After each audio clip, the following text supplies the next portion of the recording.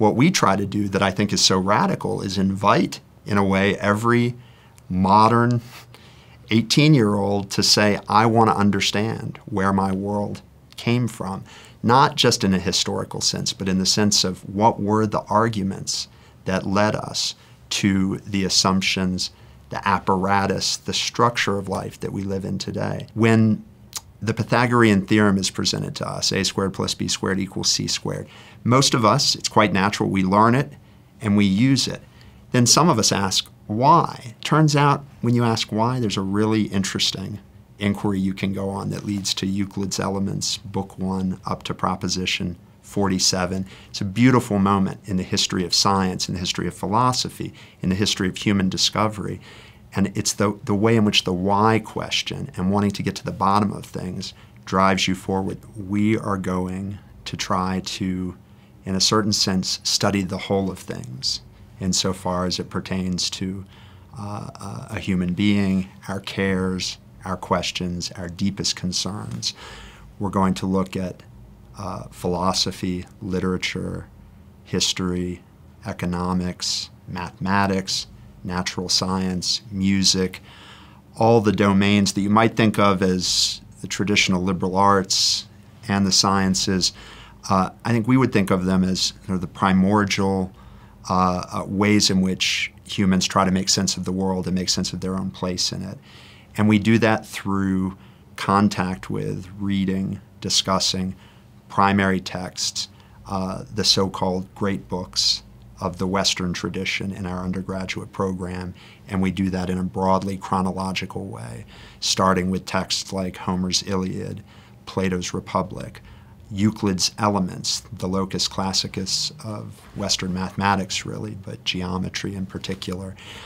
And we work our way up to the 20th century, the recognized great works of literature and philosophy, like Joyce's The Dead, Virginia Woolf's Mrs. Dalloway, essays by Heidegger or Husserl, great philosophers of the 20th century.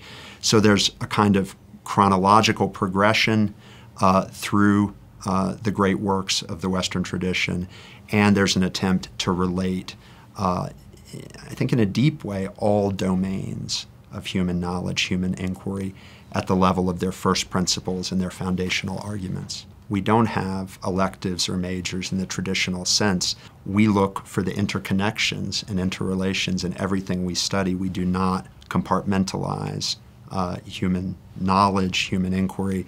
We view it as an interrelated whole, and that's what we're trying to map and explore through the program.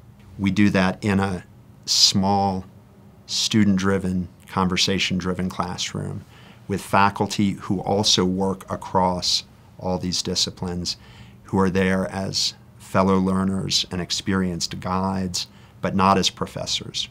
We call ourselves tutors, not professors, because we view ourselves as leading an inquiry, a shared inquiry, rather than imparting expertise or knowledge, even though many of us are accomplished academics in one discipline or another.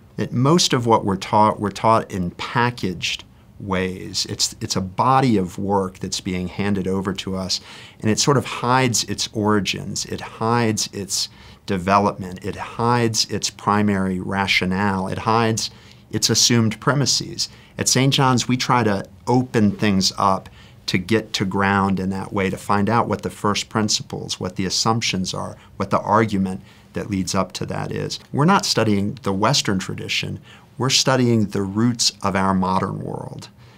We're moderns. We're living in the 21st century, whether we're in America or China, and that world is largely defined by the same forces, the same influences that have come through this tradition.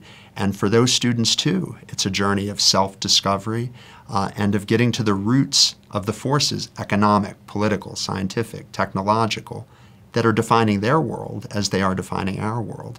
So there's an incredible blend of diversity and shared enterprise of self-knowledge and exploration that we now see spans the globe. It's not a distinctively Western or American, much less for some particular class or people with particular political dispositions. It's for everybody.